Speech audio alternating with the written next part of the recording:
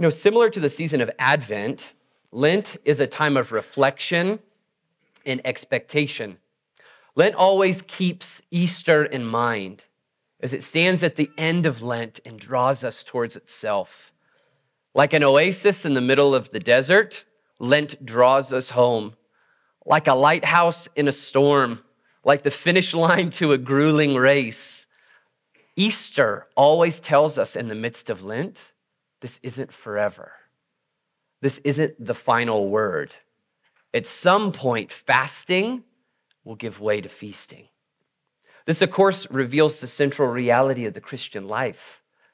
That at the very heart of what it means to be a Christian is to hope, to look towards something in the future, to look out upon the horizon at the eternal Easter of Christ's return, when he will come back and make all things new, when he will usher in his eternal feast of the wedding feast of the Lamb. And so Lent is this important season that we dare not skip, and yet we don't often enjoy, of recognizing that we're in the wilderness and we're looking to something ahead. It's a life of expectation, a life of hope as we await our coming King. And so I thought it would be fitting during this Easter season to remember that the Bible is actually laid out in this dynamic of hope. That from the very beginning of the Holy Scriptures, there is always a pull forward of expectation of something that is coming. And we see all throughout Scripture that pull is an expectation for the coming Messiah. This is what theologians call typology. Typology is just a Latin word for a signet ring. When you put a seal on an envelope, there's a mark, but that mark points to the greater reality, the fullness of the reality of the ring. How many of you have ever read in the Holy Scriptures a passage in the Old Testament and you said, wow, that looks an awful lot like Jesus. That looks surprisingly like Jesus. Say you've read the story of Joseph and you see an innocent man who's supposedly killed by his brothers, yet he survives, he resurrects, and then he forgives his brothers and provides for them. Sounds an awful lot like a preparatory story for the death, resurrection, and forgiveness of Christ Jesus. Now, I can't actually think, I think three, have really done a wonderful job, have done a wonderful job of showing how the Scripture fits together. St. Augustine, who's really one of the central figures in basically every doctrine. Then, of course, John Calvin. As you all know, I'm always going to give the nod to John. Jonathan Edwards, actually, was one of the key theologians of pointing out how all of Scripture fits together. And then the final one is Sally Lloyd Jones, who wrote the Jesus Storybook Bible. And if many of you have read the Jesus Storybook Bible, you can see, wow, she has done a beautiful job of fitting the Holy Scriptures together and showing us how all of these Old Testament stories point to the Lord Jesus Christ and his fulfillment. I actually can't think of somebody that's done more for the common church member than her in showing how Christ is woven all throughout Scripture. And so during the season of Lent, I thought it would be appropriate to look at passages in Genesis that prepare us for the coming King. Passages in Genesis that point us to the Messiah, just as we right now are awaiting Easter, and all of us are awaiting the eternal Easter of our King. So, if you would, let's look back all the way at the beginning, at the very first image and imprint of the coming Savior. Genesis 3, verse 15. This is what theologians call the proto-evangelion, the first gospel announcement, where God pronounces that there will be enmity between the snake and the seed of Eve, her descendant, who we know to be the Lord Jesus Christ.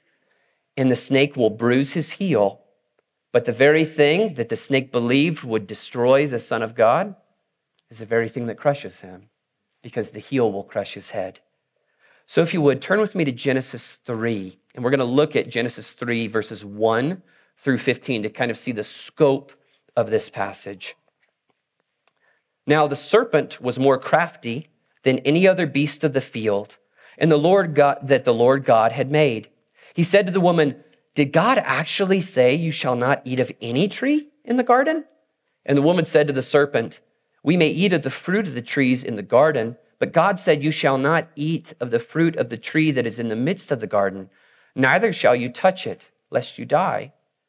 But the serpent said to the woman, "You will not surely die, for God knows that when you eat of it, your eyes will be opened, and you will be like God, knowing good and evil." So when the woman saw that the tree was good for food, and that it was a delight to the eyes, and that the tree was to be desired to make one wise, she took of its fruit and ate.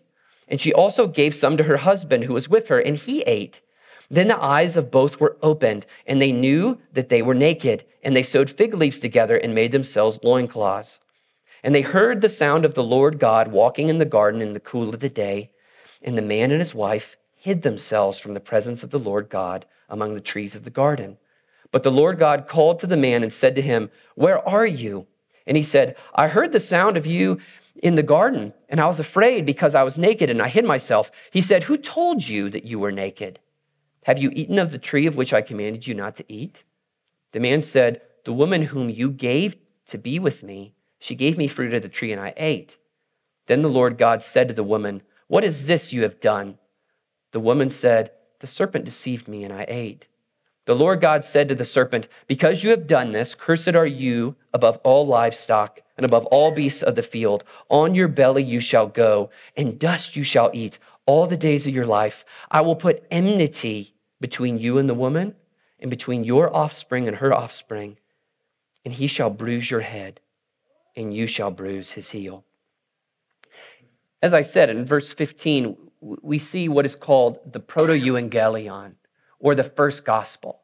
Not in the sense that there are two gospels, a first one and then a later one, but in the sense of the first announcement of the gospel. Because we see here this in a shadowy sense, this great conflict that would ensue.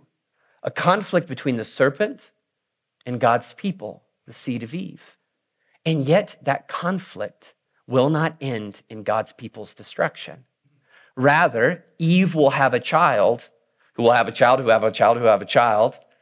And that child, while he will be bruised, while his heel will be pricked by the fangs of the serpent, he will ultimately crush the head of this great enemy.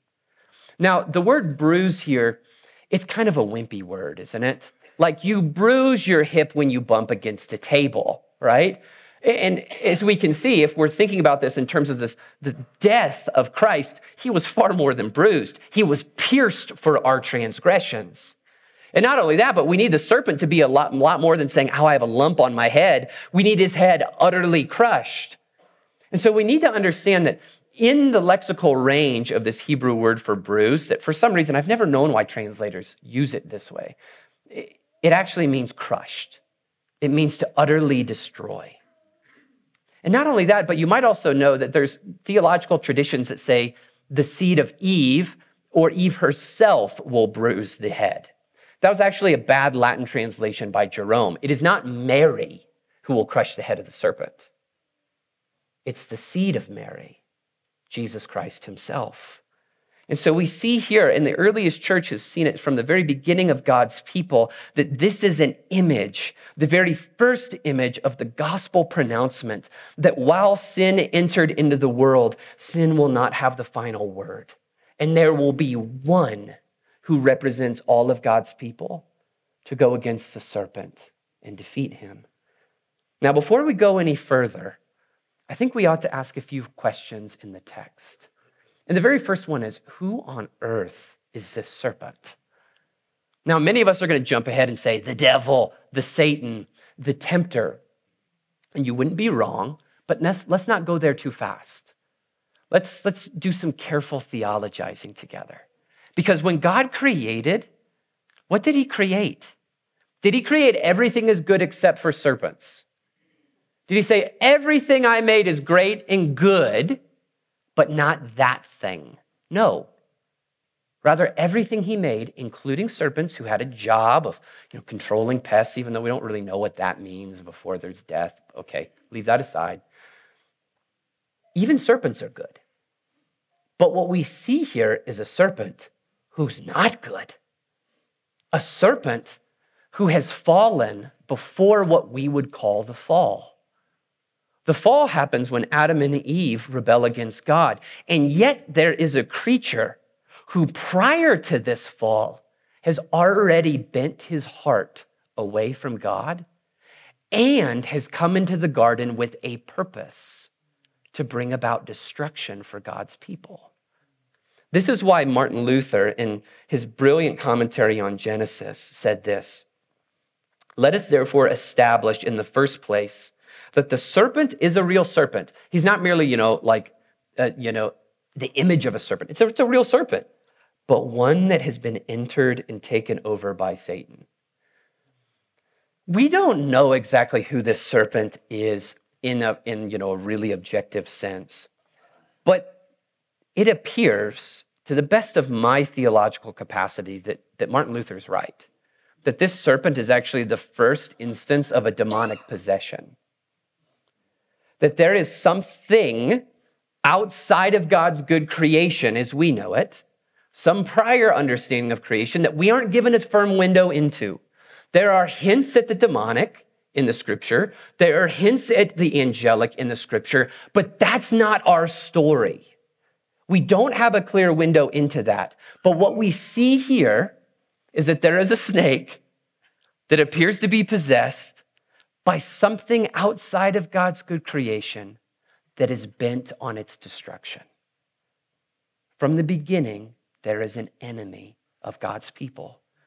Now we see this clarified, interestingly enough, at the bookend of Scripture in Revelation. In Revelation 12 and 20, Revelation 12:9 says, "And the great dragon was thrown down, that ancient serpent who is called the devil and Satan, the deceiver of the whole world. He was thrown down to the earth, and his angels were thrown down with him." Now Revelation 22 verses 3.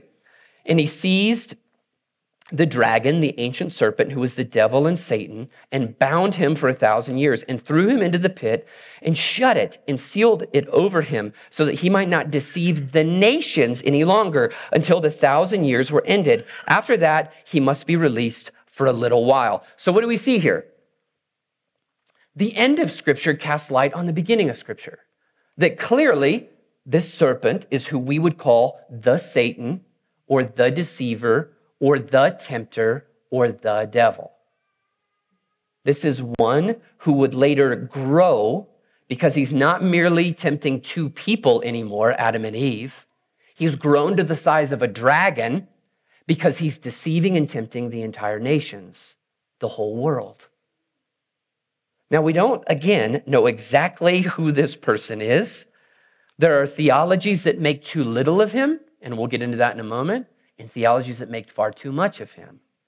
But what we see is at the very beginning of humanity, there is an enemy bent upon the destruction of God's people. Now let's go back to the garden for a minute. So often our theologies, we ask the question, how did the fall happen? What led to the fall? And one of my favorite thinkers, I don't know if we should call him a theologian, but I don't know if we shouldn't call him a theologian, is C.S. Lewis. And Lewis talked about free will. Free will led to the fall. That the only way for God to make a creature that can truly love him is if he makes a creature that is truly free. And we actually do believe the human will was free prior to the fall. But Lewis's argument doesn't add up, in my opinion, and many, many, many theologians. Because one, it's not actually what the scriptures teach. A perfectly free will would be perfectly unstained by sin, and therefore a will that would only choose the good. It's a will that is not bent towards rebellion, a will that is not bent towards doing what it wants over what God wants. Rather, what we see in the scriptural narrative is that there is a pre-fallen will that has infiltrated the garden and has deceived God's people and led God's people into rebellion.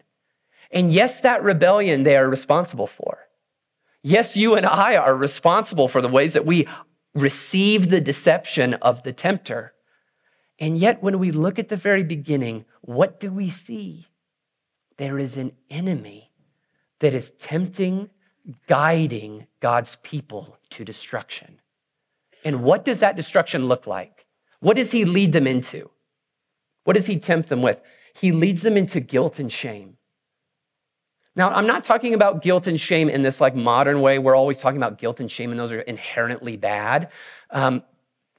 Because sometimes you need to have guilt and you need to have shame, and our current society is showing us how terrible it is when we untether ourselves from that. What he actually leads them into is being guilty and being shameful. Because what has Adam and Eve done? They've rebelled against God. They have had, now God's judgment is upon them. And then they run from God and try to hide by clothing their shame and hiding their shame. What are the twin fangs of this serpent? Guilt and shame, which leads to alienation and hiding, a running from the one who is life himself. Why is it that sin is death? Because sin leads to this guilt and shame that causes God's people to run and hide from the source of life, himself. And this great enemy has been at work to compound guilt and shame in God's people, which leads to ever-increasing alienation. And my experience is we often don't think about it in terms of the devil. The ancient church, the church, has always talked about the fall in this Christian life of conflict that we have by the three great enemies that we have. The flesh, which we do believe our flesh is fallen. We believe that our hearts are now turned inward and turned away from God. Much of our sin is guided by our sinful hearts. That's what theologians call the flesh. Sin, which is this judgment that we have that compounds judgment, that sin multiplies, that as we look at the law, we see that we don't meet the law, and that actually leads us into further sin outside of grace. But then we finally have another enemy called the devil. And my experience is, especially we Reformed Christians, because we are so afraid of diminishing the objective work of Christ Jesus, we diminish the reality of the real enemy that we have. Do you believe that you have an enemy in your life?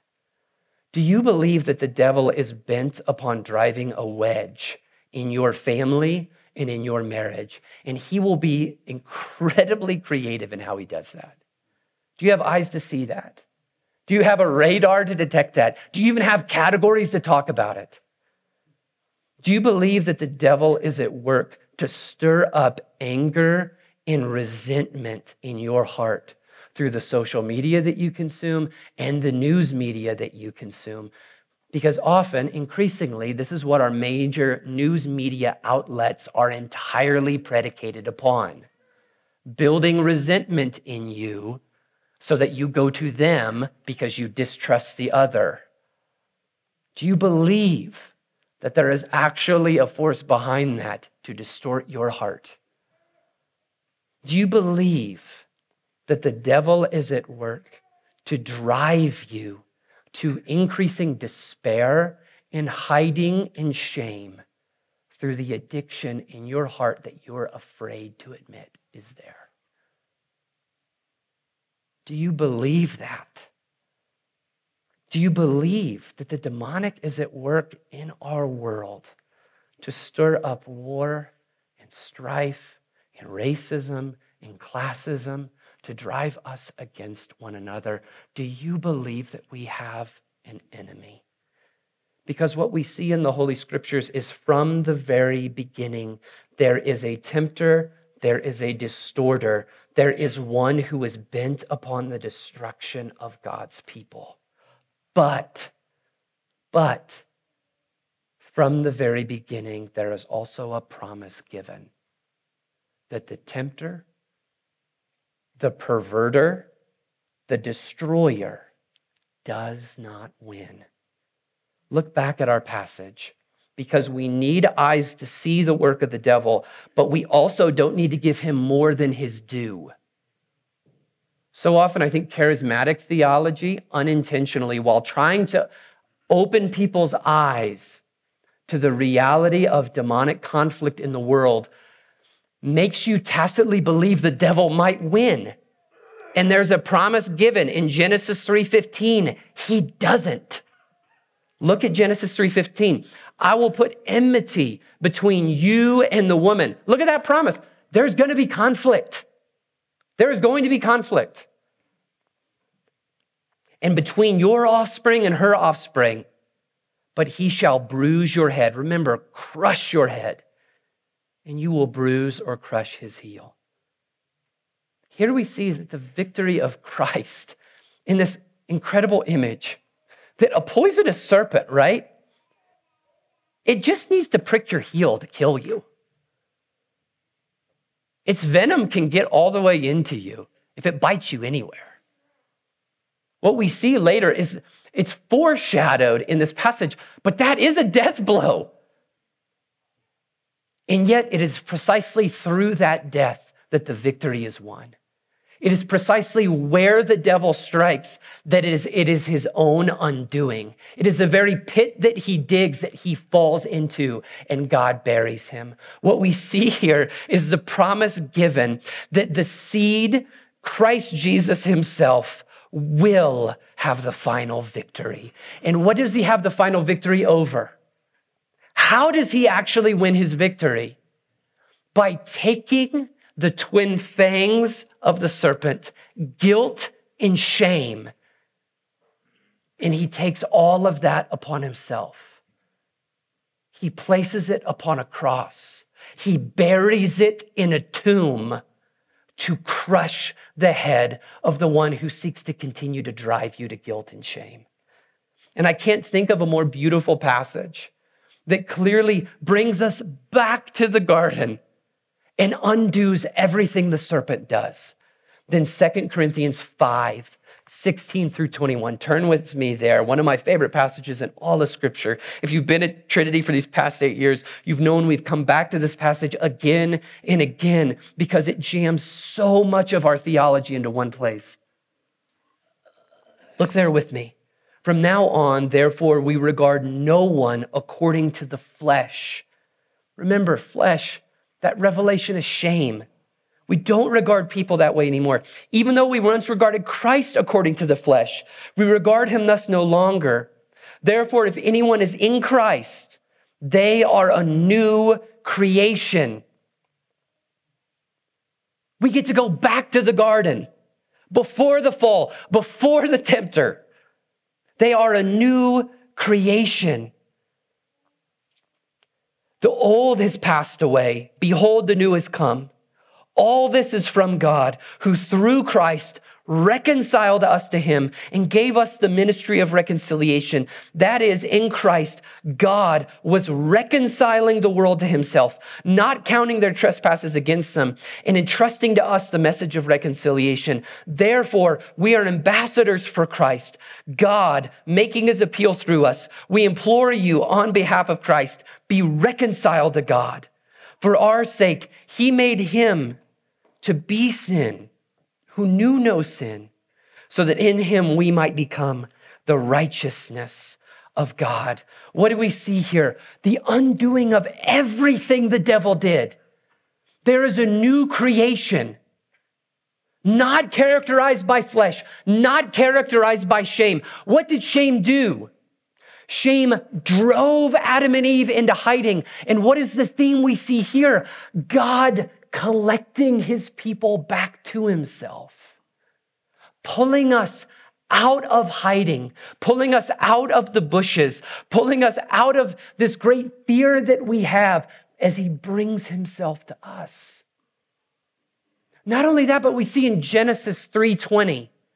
What do we see in Genesis 3:20? The second gospel proclamation. Because what does God immediately do with Adam and Eve? The very first animal dies. For what purpose? to clothe their shame. To clothe their shame. And then what do we see all throughout the Old Testament? A sacrificial lamb is given. That sacrificial lamb is made to be sin, to cover over and clothe the shame of Israel. And what do we see in 1 Corinthians 5 or 2 Corinthians 5? For our sake, he made him to be sin who knew no sin. That is a clear statement about the sacrificial lamb of the Old Testament. You can't, that is a fact. That's what he's talking about. So that we might become the righteousness of God. At the very beginning of Holy Scriptures, God goes about the business of collecting his shameful people back and saying, I'm going to cover over your shame. And he does that all throughout the Old Testament by covering over their shame with the sacrificial animal of the scapegoat, of the sacrificial lamb. And he does it most of all with his son, who covers over our shame with his very blood. The one who knew no sin is made sin to take our sin as far away from us as the east is from the west. What do we see here? The twin fangs of the serpent have been ripped out because our guilt is hung upon a tree in Christ Jesus in our place. Our shame is covered over as we are made what? The righteousness of God by the one who is perfectly righteous. What we see here is that Christ Jesus has won his victory by swallowing up guilt, shame, and death upon the hard wood of the cross. And this itself is why we celebrate. We have it. It's okay, Jeremy, don't worry. The gift of our Lord. But here's the thing I want to just remind you of just for a minute. If you are in Christ Jesus, there's no condemnation for you. The head of the serpent has been destroyed. He has been crushed. You have been healed. And yet, if you've been alive for 10 seconds, you know he's still busy. He's still at work. He still is in these death throes of trying to wrangle God's people back into death. There is, like I said, this danger of putting a demon under every rock that can, in our hearts, confuse us into thinking we could be lost. And the Holy Scriptures from Genesis 3:15 says you can't. You can't. Jesus has won for you. You are secure. The sickness that leads to death has been healed. But now, think about it like this. The devil is like a virus that seeks to sap your life away. There are still works that he does that pull your heart away from the source of life, that sap your life away like a common cold does. And so often, we don't want to look at those viruses. We don't want to look at those places where the devil is still sapping our life away because we know it's going to be painful for the great physician to administer his medicine. And so I want to give you that word of encouragement. You are secure, and yet there is still an existential reality that the great physician, our great healer, the Holy Spirit, still wants to apply his medicine to the places where the devil is still tormenting you in some way, still sapping you of life that God has given you, still robbing you of the fullness of what God has offered. But at the end of the day, I still want you to be absolutely encouraged by Revelation 20, verse 10.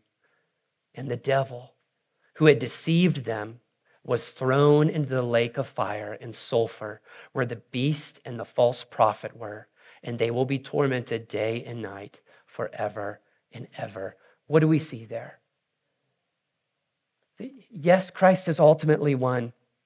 Yes, we experience the torments of the devil still in our lives, but there will come a day where you will not know any sin. You will not know what it means to have your heart torn in two directions.